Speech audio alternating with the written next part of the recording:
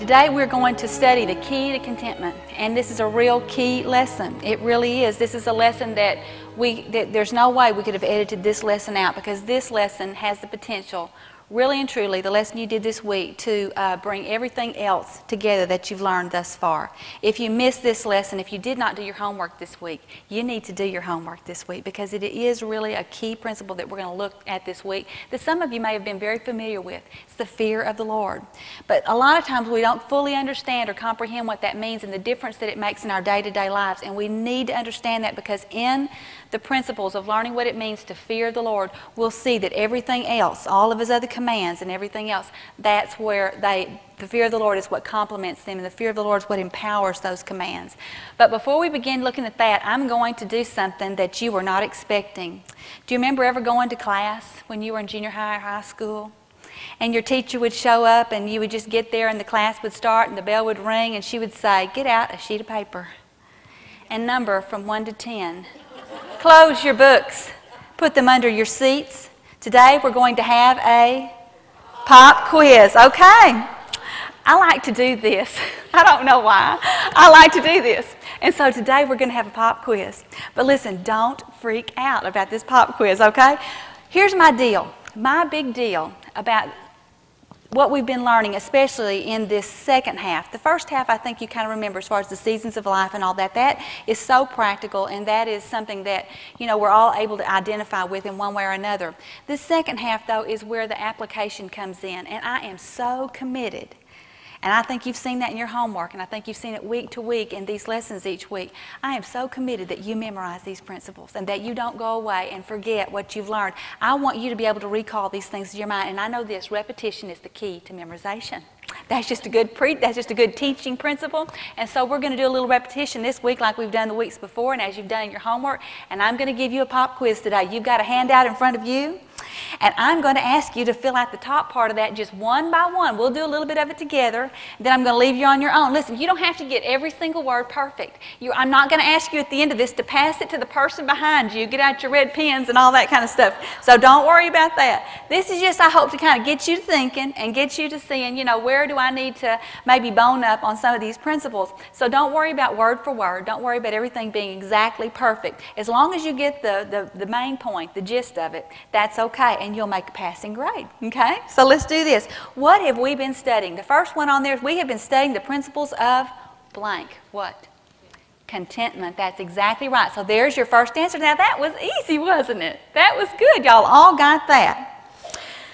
So we've been studying the principles of contentment. Now, A, on that outline, the first thing we saw about these principles of contentment is that we've got to submit to some things. What have we been calling those things? We've got to submit to the what? What have you got there? Think about that. Submit to the. All right, I see some searching eyes. You're looking for me to give you a hint, aren't you? Well, like those nice teachers do. They would give you a hint, wouldn't they? All right, the four. Not 4 doors, okay? Not 4 doors. 4 truths. That's right. 4 truths.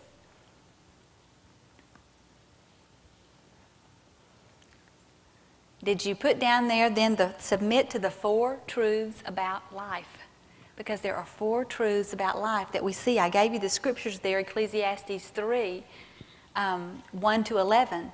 And in those scriptures we've been seeing that there are 4 true things that Solomon says we can know about life today and about the seasons of life. And so that's the next 4 things that are going to be there on your list. And what was the first truth that he said? Truth number 1, fill that in and then look up at me when you get finished with it. I'll give you just a second. Truth number 1, it's in Ecclesiastes 3:1. I'm not going to look at you anymore. Y'all are asking me for answers. I've been nice so far, okay? 4 truths. I hear some of you saying it. Very good. Like I said, you don't have to get it word for word. Do y'all think I'm just being mean and ornery? Okay. Number one is this. There is a season for everything in life. Remember? There's a season for everything in life. We've got to submit to that fact that, Lord, there's a season for everything. The good, the bad, and everything in between. That all those seasons, there's a season for summer, fall, winter, spring, and autumn. There's a season for everything in life. Now, what was the second truth? Think about that. There's a season. What else did you learn about the seasons? Think about that. What was the next truth about life? And it dealt with those seasons too.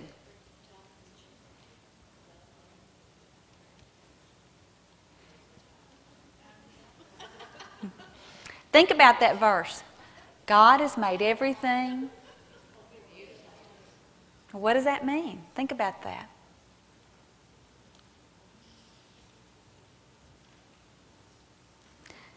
Well, the second truth is this. God has made every season with purpose. He's made all things beautiful in His time would have been a good answer. He's made all things appropriate in its time.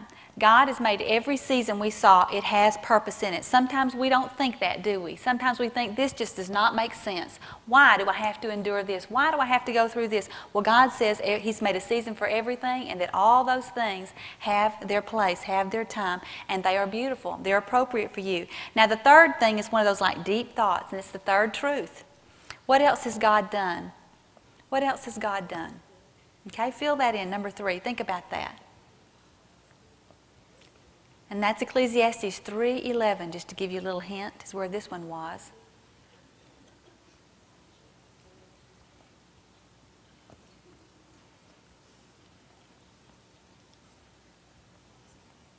You ready for a hint? God has made us long for something. What? Some of you are getting it. Some of you are saying it. God has made us long. And the answer is this, for eternal significance in our lives. We want to know that our lives have eternal purpose, that what we're going through really has a reason. We want to know why God, don't we? We want to know, that's our big question, why God? We long for eternal significance. We long for life to make sense. We long to know that whatever I'm going through has an eternal meaning and eternal significance about it, don't we? We're always asking why. God put that there, and we're only going to find that eternal significance, that knowledge that life is worthwhile, that life is meaningful when we find it in God. Now, there's a fourth truth, and it's sort of what we've been calling the rub. God's made us long for eternal significance, but the last truth is what? You write that in. You fill that in. Okay? Use your own words. Fill it on in. We're sort of doing this as a group, aren't we? That's okay. That's okay. As long as you're thinking, as long as I'm making you process, I'm happy, okay? I don't need for you to have every single answer correct. That's not what we're going for exactly right now. But I do want you to keep these things in mind. And I do hope you're placing them to your memory. Well, what's the rub? What's the third truth or the fourth truth there? Well, He's made us long for eternal significance, but we cannot know the eternal significance of our lives this side of eternity. I can't have all my answers answered. I can't have all my questions answered, rather. I can't have all the I's dotted and all the T's crossed. There are going to be things in my life that I will never, ever, ever understand this side of glory.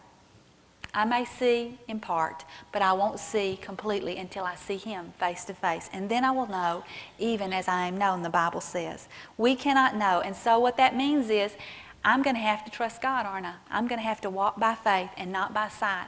These are 4 truths that I have to finally come to, and I just get on my knees and I say, Lord, I submit to this. And when I get there, then I'm ready to begin to do some things. And that's where we come to the next part of our study and what we've been studying the past few weeks. We've said you've got to practice some things. And on your outline, on B, what are the things that I've told you that you have to practice? We've called them something. I've said I call up in my mind this picture, and what is it? When I began to, all right, so I've got to practice the what? That's it, the 3 doors to contentment. The 3 doors to contentment. I've got to practice the 3 doors of contentment. Now, you should all have these next ones down because you've really been focused in on these the last few weeks. What is that first door of contentment? Door number 1. Rejoice. Rejoice in every season, you think? Well, certainly, in every season we're to rejoice. And then secondly, what are we to do? What's the second door of contentment? To do good. These are simple, aren't they? Rejoice, do good. And the third door is what? See good or enjoy good. Whichever one seems to click for you. Both of them are correct. Either see good or enjoy good. And then this week you learned that there is a key. You have to use the key. And what is the key? Fear the Lord. Fear God, he says. Fear God. Use the key. Well, how did you do on your pop quiz? I hope you did.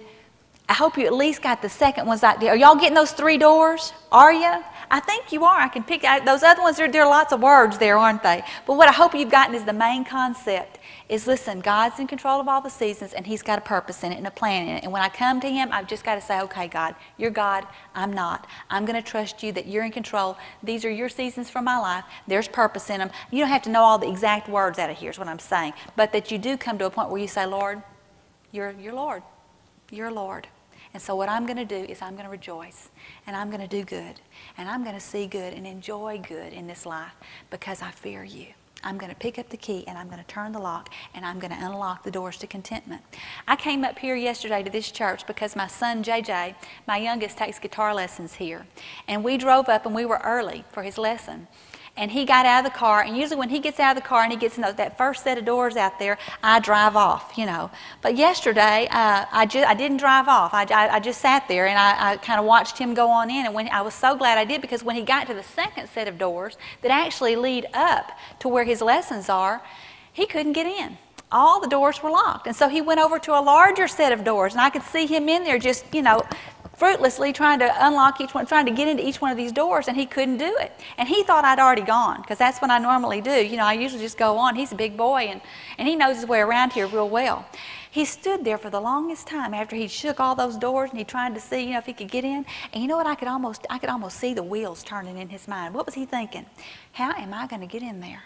How am I going to get up to my classroom? And my son knows the way around here. And there's a lot of different ways you can get around here, but this place is a maze, isn't it? It is a maze. There's no sometimes easy way to get to some places in this church. And I dropped him off at the door that makes the most direct route to where he can get to his guitar lesson. I could see him thinking almost, how am I going to get there? What door should I try next? Because there are doors on the outside of this building. There are doors kind of on an interior level. And I was thinking, how is he going to do? How is he going to get to that room? But I didn't let him suffer for very long, because you know what I knew?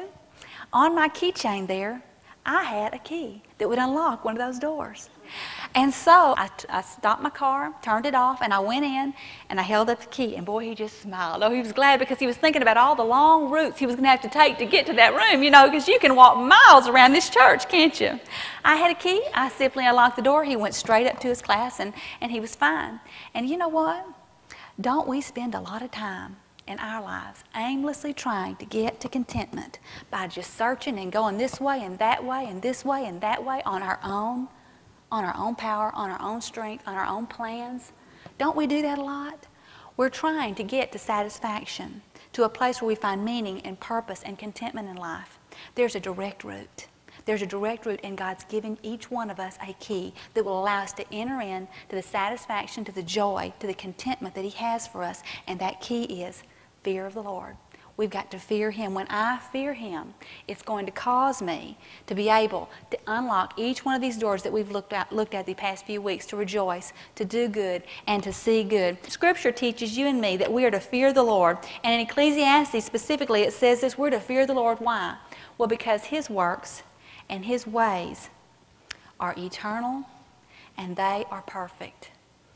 He wants us to fear him because he knows this, and so should we.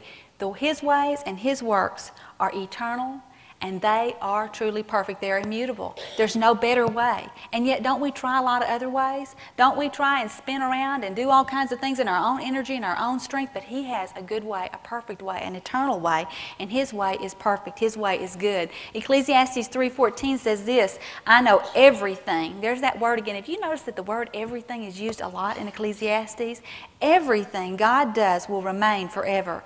There is nothing, absolutely nothing to add to it, and there is nothing to take from it.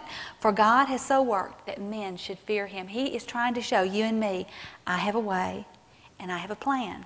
And my way's the best way. My way's the perfect way. My way's the way that will lay up treasures in eternity. My way is all about eternal things. It's not about the temporal. It's about the eternal. And if you'll just come to me and find my plan and my way, listen, I'll let you enjoy it. You can have a life of abundance. You can have a life that is full. You can have a life that is completely satisfying, because that's exactly what Christ died to give you. And yet sometimes we're just trying it out. We're just out there doing the best we can in our own strength, in our own way, trying to take care of everything ourselves, trying to shake those doors and get where we want to do in our own strength, in our own power. But God has so worked that men should fear Him, so that we would know the way is through Him. And He is the one, if we'll fear Him, He will lead us to His perfect way. Well, we're to fear the Lord also because life will be well for those who fear Him. Solomon said, if you want a good life, if you want life to go well for you, then fear the Lord. Life will be well for those who fear Him, but life will not be well for those who do not fear Him. It is a frustrating, futile life for those who do not fear the Lord. It is emptiness. You have faced that even as a Christian, but primarily those in the world, those who are not believers, I don't care how much money they've got. I don't care how many houses they own. I don't care how much success and how many plaques and how many awards. Listen, there's meaningless in that. And in their hearts, they know that.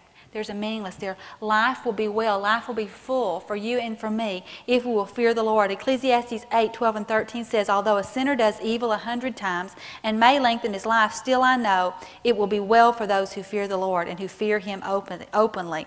But it will not be well for the evil man, and he will not lengthen his days because he does not fear the Lord. Look up there in the middle of that verse where it says, it will be well for those who fear God and who fear Him how?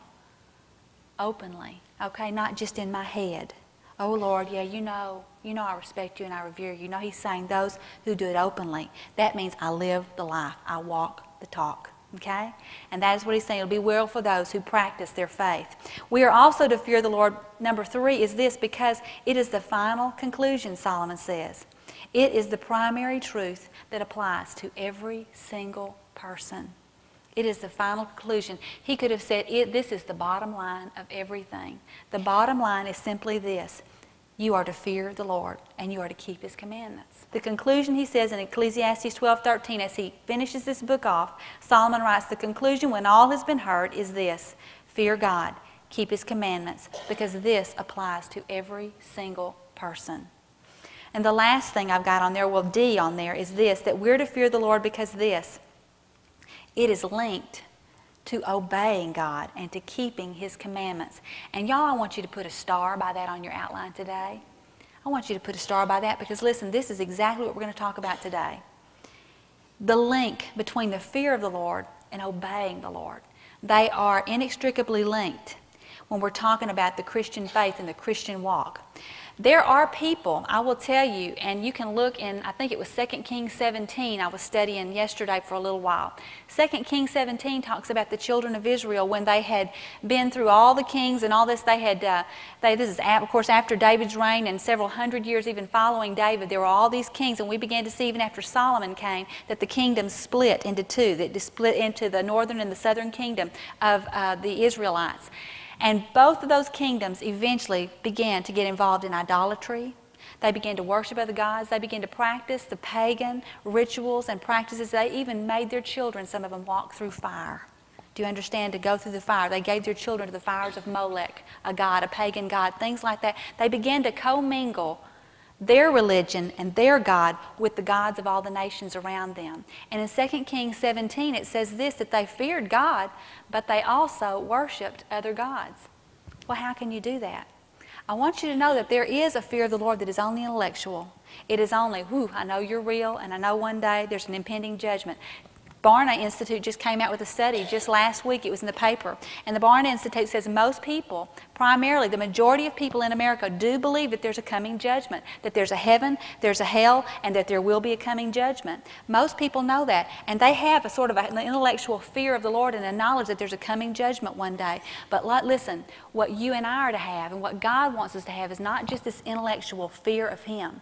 It is not enough. What He wants us to have is the fear of the Lord that results in a changed life, in a life that obeys Him, in a life that keeps His commandments. And so we see here that the fear of the Lord is linked to obeying God and keeping His commandments. There are some who will say, oh yes, I fear the Lord. But listen, most people do know there's God. They know there's a coming judgment. They do have a reverence for God. What we're talking about is the reverence that also follows through with obedience. It's linked to obeying God and keeping His commandments. In Ecclesiastes 12:13, he finishes off that verse and he says, fear God and keep His commandments.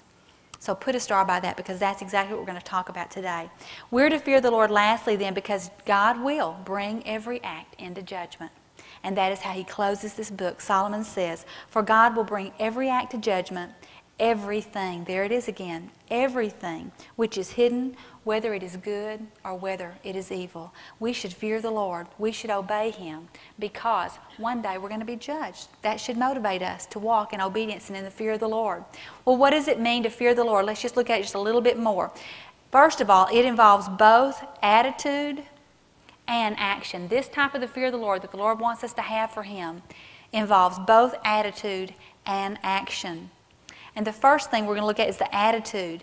And that attitude is just simply a reverence to God because of His power and His position. We're to have an attitude of reverence, of respect, of godly fear for a God who is much greater and much higher than we are, for a God who is the Creator. He has power and He has a position. He's above all gods, and He should be reverenced. But the second thing we see about the fear of the Lord is that it's to be an action. It's to be an action that results in, listen, a desire to please Him. A desire to please Him. And this is what makes our fear as a Christian different from the fear that most other people have of the Lord. We have a fear that goes beyond just a reverence, and we have a desire. Lord, I reverence You, and I want You to be pleased with me. I want You to be pleased with my life. I want to live a way that would bring You pleasure. It results in action that desires to please Him and a choice. And I would circle choice, because that's where the rubber meets the road. It's a choice to obey Him. It's an attitude of reverence and respect. But y'all, that's only halfway. That is only halfway, and halfway won't get you there. Halfway won't get you to meaning in life. Halfway won't get you to satisfaction. Halfway won't get you to joy. Halfway won't bring you into God's presence for all time and all eternity. Okay? Only a full-hearted fear of the Lord that results in the action of desiring to please Him and then making a choice to obey Him will bring us the satisfaction and the meaning that we're longing for in life. Well, B says there that therefore if I say I fear the Lord, then the result will be that I respect and obey the Lord. If I say as a Christian, Lord, I fear You, or I tell other people that I'm a God-fearing person, or I believe that about myself in my heart, it's more than just words. It's more than just intellect. It will result not just in a respect, but it will result in true obedience. You saw some people this week in your homework that you looked at, and you looked at some that we'll look at today also. But there was one that you didn't look at, and I want you to look, first of all, at a man named Noah. So turn in your Bibles to Genesis, because Noah is one of the first of 3 examples that we're going to look at this morning of people who had this kind of fear for God that went beyond a reverence and a respect and an attitude, but moved into holy living and holy action and into obedience to God. Genesis chapter 6, verses 5 to 9. We're going to look at that first. Genesis 6, 5 to 9. The Bible says this, that the Lord saw the wickedness of man, and He saw that it was so great on the earth, and that every intent of the thoughts of his heart was only evil continually. And this is a sad verse. And the Lord was sorry that He'd even made man on the earth, and He was grieved in His heart. And the Lord said, I will blot out man whom I've created from the face of the land, from man to animals, creeping things to birds in the sky, for I am sorry that I have made them. And then here's a great word in the Bible, but. Isn't this good? Listen, this is good here. But Noah found favor in the eyes of God. But for Noah, God would have just started completely over. I don't know what He would have done. He would have blotted every man out. But Noah found favor. And he tells about Noah there that Noah was a man who lived righteously and blamelessly. He was a lot like a man that we looked at a few weeks ago, Job. He was a lot like him. He was one man on earth that God could look at and he would smile. And he would say, this man pleases me by the way he lives. Drop down to verse 13. Then God said to Noah, the end of all flesh is come before me, for the earth is filled with violence because of them. And behold, I am about to destroy them within the earth. Now look at verse 12. And God looked on the earth, and behold, it was corrupt, and all flesh had been corrupted in their way upon the earth. Then drop down to verse 15 again. And he tells Noah, this is how you shall make it. He tells him to make an ark in verse 14 of gopher wood. And he tells him all the details, how to make it, how to put the windows in it, what to load onto that ark, what to take. And it's just details after detail after detail. And then in verse 18 he says, I will establish my covenant with you, and you shall enter the ark, you and your sons and your wife and your sons and your wives with you. We see here that Noah is going to obey every single one of these details. Now drop down to verse 22, and it says, thus Noah did according to, and I would circle the word all. Noah did according to all God had commanded him, so he did. Did Noah fear the Lord? How did he prove it? He did everything that God required him to do. God does care about the details, y'all. He sweats the details. He doesn't want us to live burdened down with them, but he wants us to take him into consideration in every decision that we make. And he laid these details out, and Noah said, I will faithfully do it because I fear you. Turn in your Bibles to Hebrews chapter 11, and you'll see what Hebrews says about this man, Noah. Hebrews chapter 11, verse 7. By faith, Noah, being warned by God about things not yet seen, in reverence. There's the word fear. Your Bible may say holy fear. It may say godly fear. It may say reverence, whatever. But it is the word for the fear of the Lord. By faith, Noah, being warned by God about the things that he had not yet seen. Listen, it had never rained before. The dew used to come up on the ground.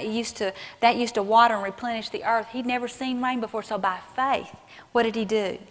In reverence, he prepared an ark for the salvation of his household, by which he condemned the world and became an heir of the righteousness which is according to faith. What I want you to see is this. Noah was a man who feared the Lord. He lived by faith. He just did what God asked him to do by faith, even when he couldn't see that it made any sense at all. He just went about living his life the way God asked him to live. He was an obedient man. Abraham was another man you looked at this week, and you looked at him in Genesis chapter 22. And you see in Genesis chapter 22, that God makes a request of him that I can't even imagine God coming to me and asking me for. And yet we see Abraham's response is just the next morning he gets up, and what does he do?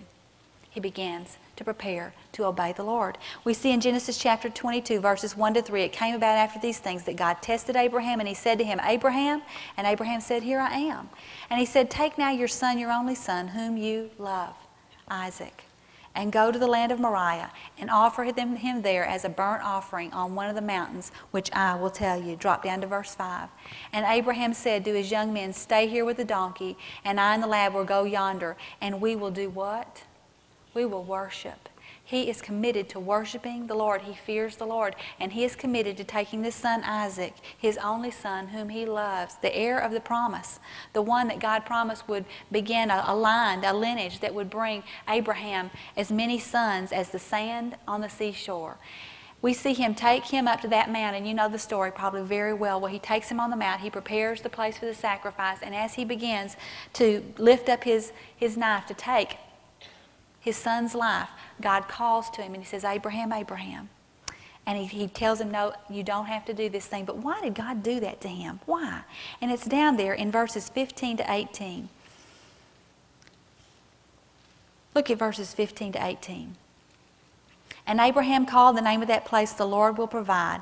And then in verse 15 it says, the angel of the Lord called to Abraham a second time from heaven. And he said, by myself I have sworn, declares the Lord, because you have done this thing, and you've not withheld your son, your only son, indeed I will greatly bless you. I will greatly multiply your seed as the stars of the heaven, as the sand which is on the seashore, and your seed shall possess the gate of their enemies. And in your seed all the nations of the earth shall be blessed, because you have what? Obeyed me. This was a test. It was a test. And God said to him earlier in this chapter, he said, now I know that you fear me. Listen, we prove to God, he knows, but he wants us to see. He wants to put us to the test, and he wants us to see. He puts us in these tests that we will see it goes beyond even things that make sense to me, that I would step out by faith and do something that seemed to be absolutely opposite of everything that God would have me do. And yet I go ahead and I do it because I fear Him. I walk in obedience to Him. Abraham is the example then of the fear of the Lord. You also look this week at the Hebrew midwives. They're in Exodus. The Hebrew people had begun to multiply there in Egypt. The Egyptians became very nervous because they were outnumbered by these Hebrews. And the Pharaoh made a command, and he went and he got the Hebrew midwives and he told them to do something. What was it he told them to do? He said, listen, when you go to these women who are about to give birth, if you see that it's a male, once you see that this child is a male, what are you to do? You're to put that child to death. I began to think about something this week that is before our nation right now. It's the issue of partial birth abortion. Y'all, it's been around a long, long time.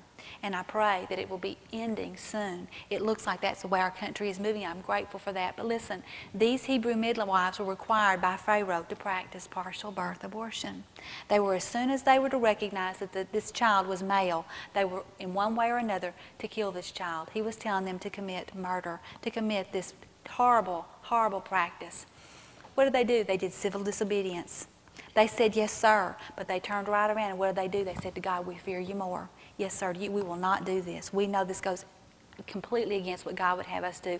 And so they would not do it, and God blessed their lives incredibly because they feared the Lord instead of fearing Pharaoh. They feared the Lord instead of fearing the disgusting, terrible practices of the Pharaoh that day, and God blessed their lives. So we see three who feared the Lord, and they feared the Lord more, that went beyond just what they thought and had the reverential respect they would have for God. It lived out in actions of obedience. And their examples reveal that here's what else is involved in the fear of the Lord. We see faith. Abraham by faith, Noah by faith, he built an ark. Abraham by faith took his son up to Mount Moriah. It involves submission, saying, okay, God, I submit to you. I don't understand this. Obedience also, and the fear of the Lord, involves sacrifice, and it involves courage. But listen, it will result in blessing. It will result in blessing when we fear the Lord. These are all characteristics of those who fear the Lord. Well, I want to ask you a question. If you decide to live life your way and to try to open those doors to joy and to abundance and to contentment and to meaning and to satisfaction and to purpose and all these things, if you keep trying to do that on your own, when you become discontent, when you become dissatisfied, when you begin to ebb low and nothing's going right and you feel like, I'm just going to take things into my own hands and live life the way I want to live it because I just can't do this anymore. What are the dangers of doing that? What are really the dangers of not fearing the Lord, of not choosing to pick up the key and obey Him because you fear Him? Well, I began to think this week, and this comes back to my mind frequently, and I really don't like this memory, but I'm going to share this with you because this is, to me, the best illustration of the dangers of discontentment, the dangers of dissatisfaction. Many years ago, I had a friend, and I loved her dearly, and I still do. And I'll see her one day, I know, again. She was my age. She had children my age. She had 3 girls, and I had 3 boys. We sort of grew up together for a few years together, and we loved each other, and we prayed with each other. Her husband was a minister, and my husband was a minister, and we had a lot in common. We both had children about the same age, and we both had husbands who were in ministry. She and I both were very, very much alike, except we were very opposite in our personality. She was very extroverted, very outgoing. She was one of those kind of moms who would get in the floor and just roughhouse with her kids. She was one of those hands-on kind of moms. I have to tell you, I'm not really that way. I like to bake cookies, and I like to love on them, and I like to do some things. You know what I'm talking about? But she was just one of those, let's put them all in the wagon. Let's go pull them around the block, Laurie. Come on, let's go do this. She was always wanting to go, go, go, do. And that's not really my thing too much. But I just loved her enthusiasm, and I loved the way she loved her children. I loved the model that she was, and I admired her. We did not enjoy very many years together because we were separated. We came to Houston, Bill and I did, of course, but this friend of mine and I stayed in contact through the years and became less and less frequent, though, as the years went by. Several years ago, I was in the area where she lived, and I was going to be there for a few days, and I was going to be there on a Sunday when I knew she would be in church and I could go and surprise her. And so I made a decision to go to that church on a Sunday where her husband was the minister and just show up and surprise her. You know, just I hadn't seen her in quite some time, and I really was looking forward to seeing her again. When I got there to the church, I ran into her husband first, and he was very surprised to see me. And he hugged my neck, and I hugged his, and he said, you know, what are you doing here? And I told him I was there to surprise his wife, that I hadn't seen her, and I was looking forward to her, and I was in the area. And he got a very strained look on his face. And I could tell something was wrong. Something was terribly, terribly wrong. And I had heard her mother was not doing well, that her mother was... that her mother had died. Her mother had had a long, long illness, and I thought maybe there were some things that had happened, and I just thought maybe some repercussions because of her mother's death. But then he began to tell me that it was even far worse than I thought it was. We didn't have very long to talk, but he did tell me this. He said, I don't know, Laurie, if you will even recognize her. She will be here tonight, but I doubt you'll recognize her. She doesn't even look the same as you would remember. But I hope you'll be able to talk to her. I hope you'll be able to visit with her. I hope she'll open up to you. He kind of left me with question marks. I didn't know exactly what to expect. But not long after that, I saw her. She came into the church. She came in through the back doors, and she saw me a distance away. And do you know what she didn't do? She didn't light up and smile. She didn't go, wow, like I wanted her to, you know, like I did when I saw her. I recognized her. But I have to admit, she was very, very different than the person I had just seen, you know, the years before. She had lost an incredible amount of weight. She was skin and bones. She was emaciated. She looked weak and frail, this strong kind of a mom that she used to be. She was not at all that, and she looked very, very unhappy. She was not extroverted anymore. She was bitter. She was hurting, and I thought it was the bitterness at first of losing her mother and the grief that she was going through. I went up to her, and she didn't say, Laurie, I'm glad to see you. She basically said, what are you doing here?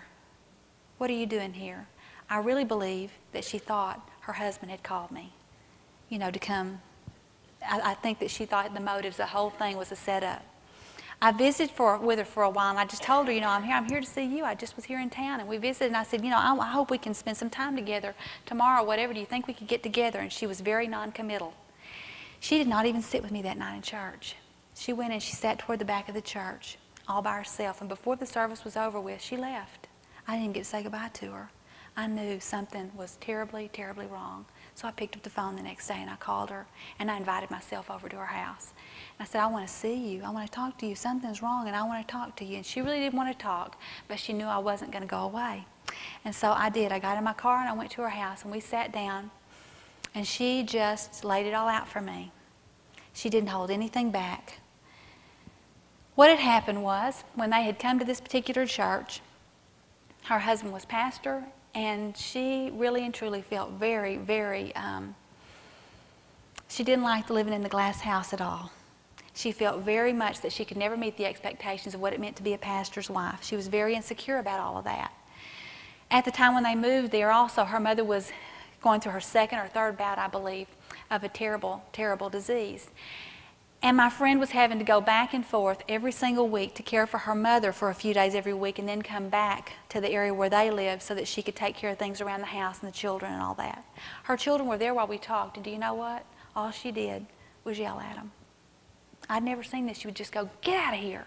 Go get your stuff ready. Just things like that. I'd never seen that side of her before. She was a completely, totally different person. She told me that in the process of going back and forth all those months that her mother was dying, and she finally did die, had taken such a physical toll on her that she had begun to do something that she didn't even hold back from me. She said, I began to take my mother's pain medication because all the driving had wrecked my back, all the lifting my mother, all that kind of stuff. I thought it would be fine, and she had become addicted to those prescription drugs. And after her mother's death, she had continued to take them and refill those prescriptions until something terrible happened. One day, as she was going to pick up one of those prescriptions at a pharmacy, she was arrested. The pastor's wife. When she was arrested, they told her that if she would go to treatment and if she would go to counseling, that it would not go on her record, and so she agreed to do that. But there were other problems. It was deeper than that. It was deeper than just the grief. It was deeper than just the physical pain that she was experiencing. It was deeper than just the addiction that she'd become involved in. She was trying to numb all the pain of her mother's death, but she was also trying to numb the pain of her reality. She didn't like where she was. She didn't like the status in her life that she was a pastor's wife. She didn't like it anymore. She didn't like it at all. The other mitigating factor that happened was she had become involved with another woman who had shown up to be her savior. When my friend would go to Houston, this woman would come and take my friend's children, would take care, and she was just doing everything she could to kind of help my friend prop her up, bringing her food, bringing her meals. She was everything. And she told me, my friend said, this woman is everything to me. She is everything to me. When somebody tells me that, do you know what I see? Red flags. I began to talk to her, and I told my friend this. I said, this relationship doesn't sound healthy to me. And she became very defensive. Very defensive. Our conversation didn't end well. She said, I prayed for her, and I told her that, I'd love to stay in better contact with her and try to help her get all through. She said, I don't know. I don't even care anymore. I don't care if the marriage works out. I don't care anymore about anything. I talked to her about who she used to be. I talked to her about the person that I used to know who loved God's Word, who taught God's Word, who prayed with me, who loved her children. I talked to her about the woman that used to love her husband. They had a great marriage. She said, I don't know where she went, basically. Life had happened to her. The seasons had come. And what happened was what happens to many of us, things had piled on. It wasn't one thing. It was another thing and another thing and another thing. And then Satan had sent somebody along, this woman, who looked like an angel of light, to minister to her. And she fell headlong into a trap that absolutely tore their marriage apart. I continued to follow up. The last conversation I had, I called. And she would not speak to me. She said, tell her I don't want to talk to her. I never expected my friend to say those words to me. I never expected to see my friend in the state that she was in. But what happened was she became so discontent, and seasons came, and circumstances came, and problems came, and they piled on and on and on until finally she just said, I've had it. I can't do this anymore. I don't even want to do this anymore. After I called her that time and she wouldn't speak, I followed up one more time, and I found out that she had left her family. She had not even given them a phone number to contact her. She left her husband and her children. The other woman left her husband and her children, and they moved in together, and they began a life together. Several years ago, I got a telephone call from someone who knew this friend of mine, and they told me, Laurie, I'm looking at your friend's obituary in the paper. She was my age. She was too young to die. She died of a freak accident, just a freak accident. I believe personally, and this may sound harsh, but the Bible says in 1 John chapter 5 that there is a sin unto death. That there's a point where some of us may come when God says that's enough. You've hurt my kingdom. You've hurt my son. You've grieved me. You've hurt too many people. And that's it. I'm going to take you home. And I truly believe I wouldn't even share this with you because it's personal to me. Wouldn't even share this with you except for the fact that I believe if she were here today, she would tell you it's dangerous to get discontent. It's dangerous to begin to say, Lord, I know what to do, but I'm tired of doing it. I don't want to do it anymore. Yeah, Lord, I respect you. I know you're God, but I'm living life on my terms because it's just too hard. There are too many other things that are piling on me right now. How can you expect me? How can you expect me to rejoice and do good and see good? How can you expect me to walk in obedience? Look what you've done to my life. When we get to that point, listen, what the Lord showed me through that was this, for me personally. For those little words there, but for the grace of God, go I. I shudder when I think about that. Because if you knew her like I knew her all those years ago, we were so much alike. We loved our husbands. We loved our families. We loved God's Word. We loved our husbands that they were ministers. We supported them, you know. We loved all that. And when I saw how far she could go, what I saw was I had the propensity, I could do the very same thing if I just made one decision about a little thing and then followed it up with another little decision and then another little decision. You fall headlong in this discontented state into Satan's trap. It is very, very important that you pick up the key, ladies, that you say, Lord, I don't really like this, the way things are right now. I don't know what you're doing. I have lots of questions, God. I'm not liking this a bit. But by faith, I'm going to pick up this key and I'm going to fear you. And I'm not just going to say, I fear you in my mind, but I'm going to obey you and I'm going to unlock some doors. I'm going to choose to make rejoicing my way of life. I'm going to do good here in this season. I'm going to see even good in this season. If we don't, listen, we can be taken to very desperate places. And we may even be taken to a place we would never ever dream would be possible for our lives. Contentment in every season of life is possible, but it's up to you. Contentment is a choice. It's your choice and it's my choice. And this is what I've learned about choosing contentment.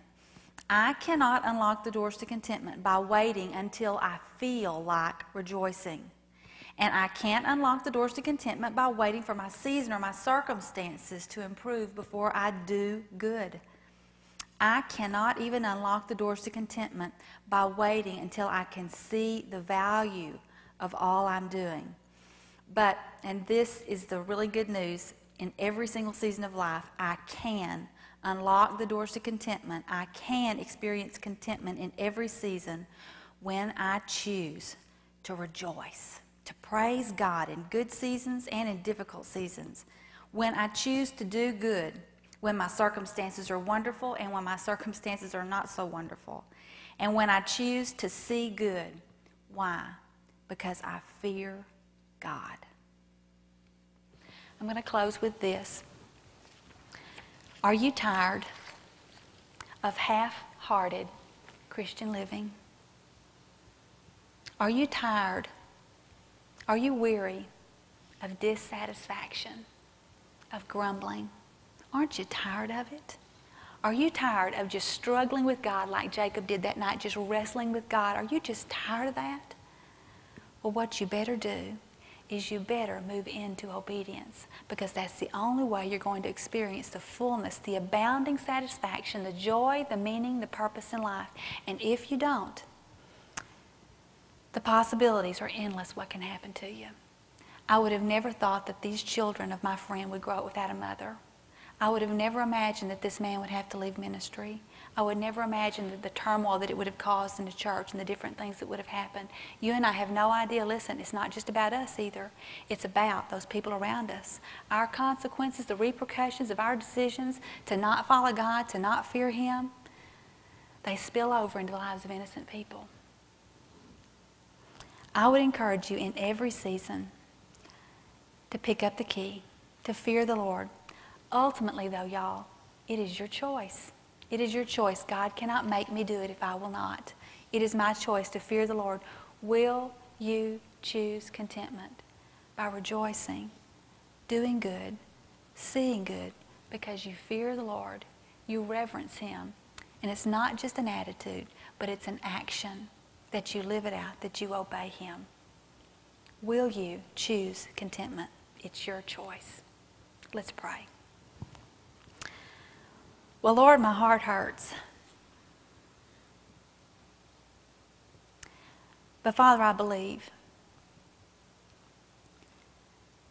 that I've given these what you've told me to. And Father, I don't want to sound like a messenger of doom, but Father, it's all through your word. Lord, our decisions are important. And Lord, you want us to choose you and to live life your way. And Father, as a result of that, we can experience abundance. And you give us hope. And Father, even when we can't see why all the time, by faith, Lord, when we obey you, we can know that there's purpose in it, that there's eternal value in our lives. Even in the difficult days of our lives, oh God, I pray that I would. Because, Lord, I'm not beyond it. I'm not beyond, Father, falling away and falling into sin and hurting the people that I love the most. And Father, neither are any of these who are hearing my voice right now. Lord, let us see our awesome responsibility to choose to fear you. And as we choose to fear you, Lord, I pray you would show us that we can experience contentment and satisfaction. And we thank you, Father, for the way you provide that for us. We love you, Lord. We thank you that you have given us a life that has a future and a hope. We thank you for the promise, oh God, of your word, for the power of it. We ask that you transform us through it. Lord, thank you so much for your word. It's powerful. May we heed it today and live it out in the days ahead. In your name I pray. Amen.